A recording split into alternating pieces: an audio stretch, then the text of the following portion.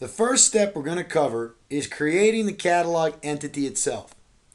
To do this, we're going to go into the library icon, and then we're going to go looking for the proper fitting we'd like to use to create an access door out of. And what we're going to do here is maximize our library screen. We're going to go to the ductwork libraries, and we're going to select the fitting out of the ASI library for this tutorial. We're going to go down to straight duct, and we're going to pick this CJT3 fitting. And what we need to do is first create a catalog name for the catalog item we're going to use. So what we're going to do here is hit the green create a new catalog button. We're going to name it PCAT Access Doors and hit enter. I always like to name the catalog name with all capital letters. It makes it easier for reporting later if you use the same uppercase and lowercase. Now what we're going to do is we're going to create a new item inside the PCAT Access Doors catalog. And here what we're going to do is we're going to call that PCAT Access Door. And this one we're going to use a little bit different. We're going to do one uppercase, one lowercase letter. And we're going to hit enter. So we've created a new catalog and a new item.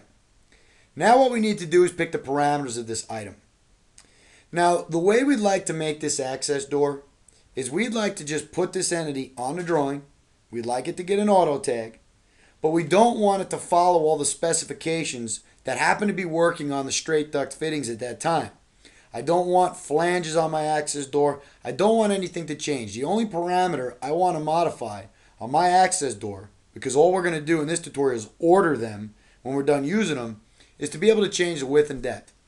So what we're going to do is we're going to set the width and depth to 12 and 12. That's just going to be the default, where it's going to start every time I go to use the access door. But we're going to leave these parameters unlocked so that we can modify them. For length, we're just going to make it 1 inch long, because that's all we're going to want to see on our drawing for this access door, just 1 inch long. Now what we're going to do is we're going to take these connector parameters. You can see they happen to be locked.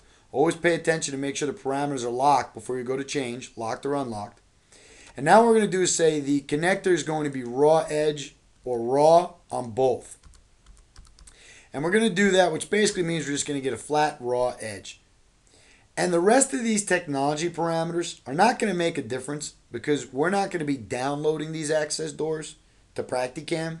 We're not fabricating them.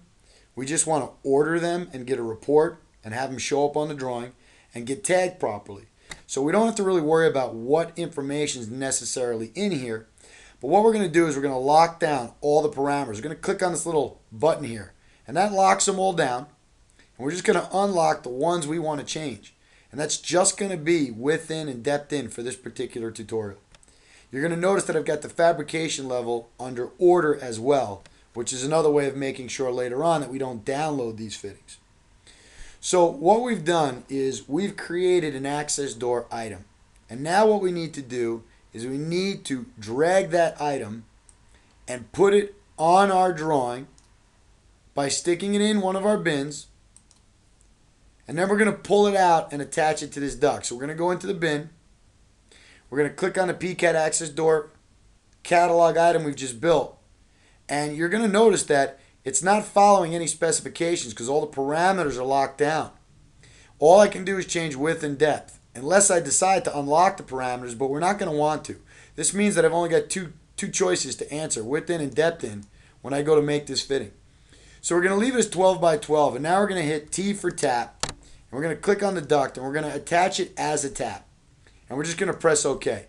And of course there's tutorials on how to work with taps. Now what we're going to do is just put this in isometric view. And we're going to take a look at what we have.